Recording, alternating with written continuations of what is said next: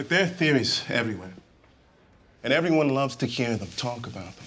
So when the defense comes in with something exotic, it makes the jury sit up and listen, instead of playing tic-tac-toe with themselves. Welcome to MsMojo, and today we're counting down our picks for the top 10 21st century drama shows based on true crime. They were finally freed, not because justice was pursued, but because somebody came forward to tell the truth. For this list, we're looking at the most addictive crime dramas from the start of the 2000s to 2022 that are based on real events. Do you have a favorite true crime show from the 21st century? Let us know in the comment section below. Number 10. Dirty John. Based on the Wondery podcast of the same name, Dirty John tells the story of conman John Meehan and the women he preyed upon and manipulated. What? We're supposed to be talking about you. Not our kids, not my job. Oh, you're so much more interesting. Not to me. You're an artist, a designer. Come on, tell me. In 2014, John met successful interior designer Deborah Newell on a dating site for people aged 50 and up. While her adult children were suspicious of this charming stranger in their mom's life, Deborah was too caught up in a whirlwind romance with her dream guy. There's something wrong with him. Do you not see that? Yes. I know that's what you think. After about 2 months of dating, the couple married in Las Vegas. So, Deborah and John, it is my privilege and pleasure, with the power vested in me by the state of Nevada, to now pronounce you husband and wife. You may now kiss your bride. It wasn't until later that Deborah was finally convinced that John wasn't who he seemed. The second season of the anthology series revisits the case of Betty Broderick, who killed her cheating ex-husband and his new wife in 1989. Number 9. The People vs. O.J. Simpson, American Crime Story. In 1994, Nicole Brown Simpson and Ronald Goldman were found stabbed to death in front of her home in Brentwood, California. And how, in a few short hours, these detectives closed up shop on a complex investigation that could have gone any different direction. Nicole's ex-husband, former football star O.J. Simpson, was tried and acquitted of the murders in what was dubbed the trial of the century. Orenthal James Simpson, case number BA097211. We, the jury, in the above entitled action, find the defendant Orenthal James Simpson not guilty of the crime of murder in violation. The televised trial became a media sensation, captivating audiences around the country. Naturally, a crime drama about the case would be equally fascinating, and the perfect first installment in the American Crime Story anthology series. Mr. Darden. This case is a circus, and the defense has made it into a circus. And the court has allowed them to walk Mr. Darden, you are close to being held in contempt. Subsequent seasons followed other highly publicized crimes of the 1990s, including the murder of fashion mogul Gianni Versace and the President Bill Clinton and Monica Lewinsky scandal. Number 8. The Girl from Plainville. In 2015, teenager Michelle Carter was accused of convincing her 18-year-old boyfriend Conrad Roy III to take his own life. Both teens struggled with mental illness, and their relationship was toxic. Living in different areas of Massachusetts, Michelle and Conrad's relationship existed almost exclusively over text messages. Conrad's dead. Who's Conrad? The two dated for roughly 2 years until his death in July of 2014.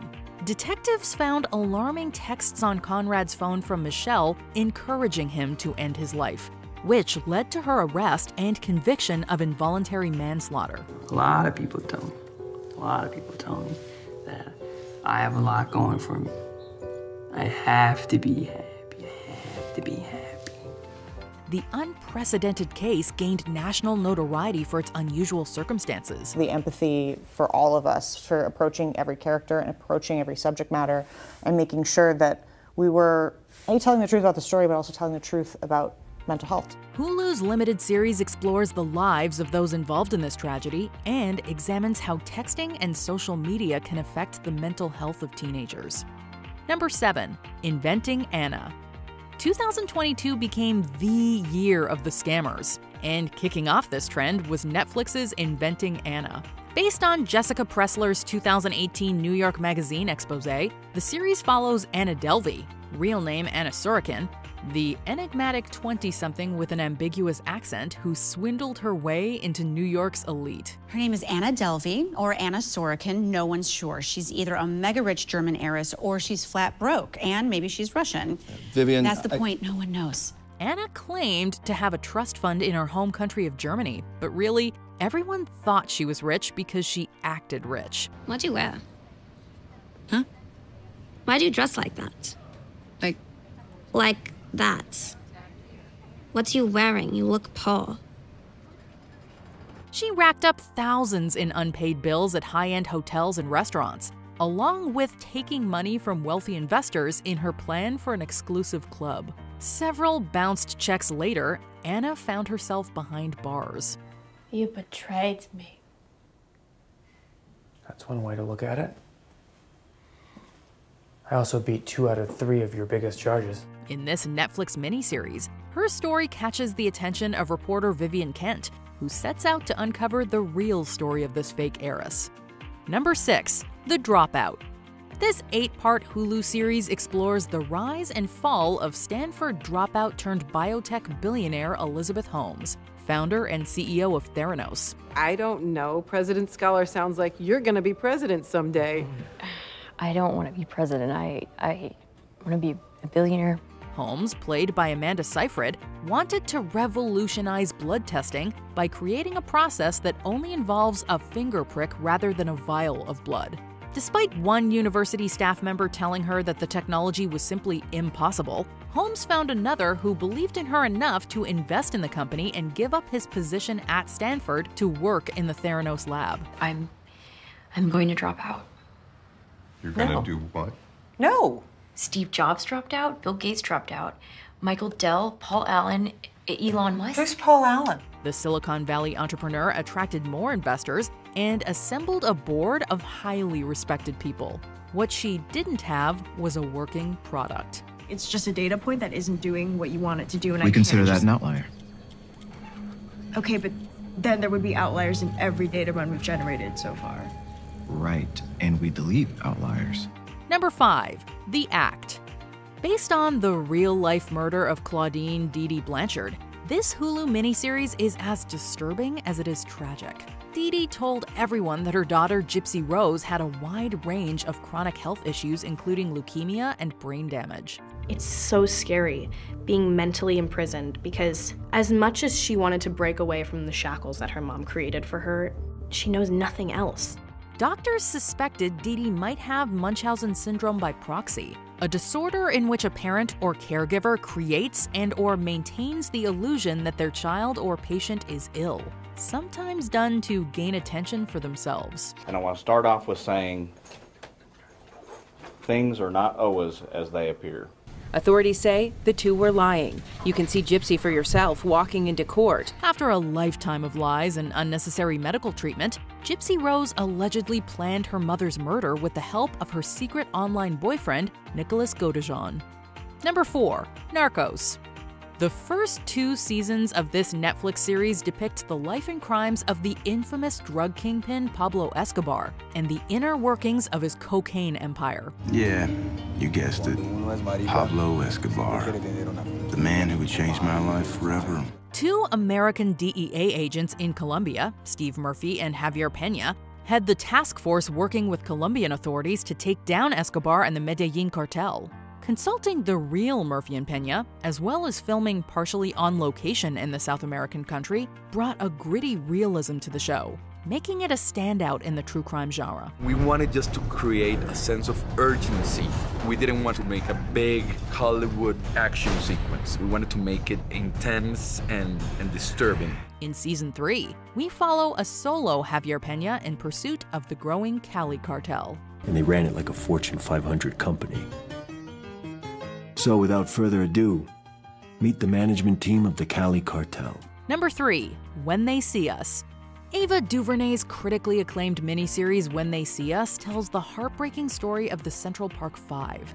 5 African-American and Latino teenagers were wrongfully convicted of assaulting a female jogger in Central Park in 1989. Common logic would tell you that they would not go to jail because they didn't do it, but unfortunately, our criminal justice system lets that happen way too often. Though they were innocent of the crime, NYPD detectives manipulated and coerced the 5 young men into giving false confessions. They played the parents against each other. They played the boys against each other. And they made up all of these stories to get their arrest and their convictions. All were found guilty, and it wasn't until 2002 that they were exonerated. In the series, DuVernay explores issues still present today: police violence, racial profiling, and the injustice within the American criminal justice system. Jarrell Jerome scored an Emmy for his powerful performance as Corey Wise. But most importantly, this is for the men that we know as the Exonerated 5. It's for Raymond, Yusuf, Antron, Kevin, and King Corey Wise! The young actor honored the now exonerated 5 in his acceptance speech. Number 2, Chernobyl. HBO's Emmy-winning miniseries Chernobyl recounts the 1986 Chernobyl nuclear power plant disaster and the lethal effects of radiation exposure. But showrunner Craig Mazin goes beyond the devastating event itself, depicting the cleanup efforts by coal miners, first responders, and volunteers. No one leaves. And cut the phone lines. Contain the spread of misinformation. The series also tells the tragic story of Lyudmila Ignatenko and her husband Vasily, one of the Pripyat firefighters and first responders who died of radiation poisoning. The couple's harrowing experience is included in Svetlana Alexievich's book, Voices from Chernobyl, The Oral History of a Nuclear Disaster. Do you have any idea what you're dealing with? Of course I do. Please, I don't. No. People are going to hear about this. Wait. People are going to hear. Do you understand? Everyone is going to hear. This was one of many sources Mazin consulted for historical accuracy. In every control room of every nuclear reactor in the world, there is a button with one single purpose: to scram or instantly shut down the reaction. Some operational staff were held responsible for the nuclear accident, including Deputy Chief Engineer Anatoly Dyatlov, who served time in prison for failing to follow safety protocols. Before we unveil our top pick, here are some honorable mentions. I Am the Night.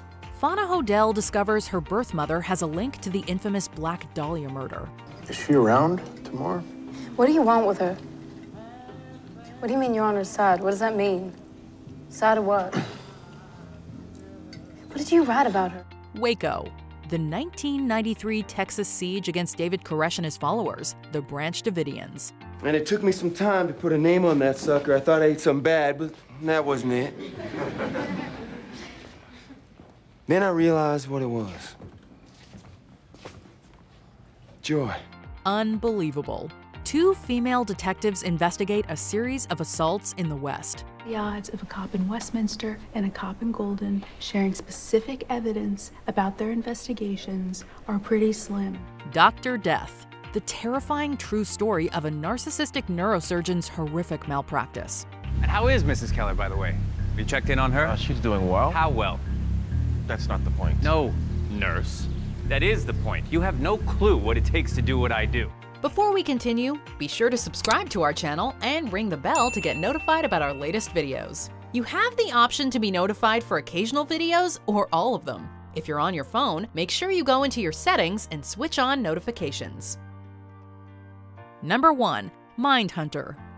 In his book, Mindhunter Inside the FBI's Elite Serial Crime Unit, former FBI agent John E. Douglas, along with co-author Mark Olshaker, details his years in the Behavioral Science Unit. How is he different? How is he different from us? What's going through his mind? How does he think? Netflix turned his fascinating story into a gripping crime thriller, basing the character of Holden Ford on Douglas and Bill Tench on fellow FBI profiler Robert K. Ressler. Along with psychologist Dr. Wendy Carr, who is inspired by nurse researcher Ann Wolbert Burgess, Ford and Tench develop criminal profiling. The transcribed interviews of Kemper were very, very useful and really set a major tone for that project because he was so expansive. Using the psychology of convicted murderers, the trio proves that this information can aid in ongoing and future crimes. What we're interested in is your relationship with your family and what bearing that relationship had on the crimes. Please. The series follows the agents as they interview some of the most notorious serial killers of the 20th century, including Charles Manson and Edmund Kemper. Do you agree with our picks? Check out this other recent clip from MsMojo, and be sure to subscribe and ring the bell to be notified about our latest videos.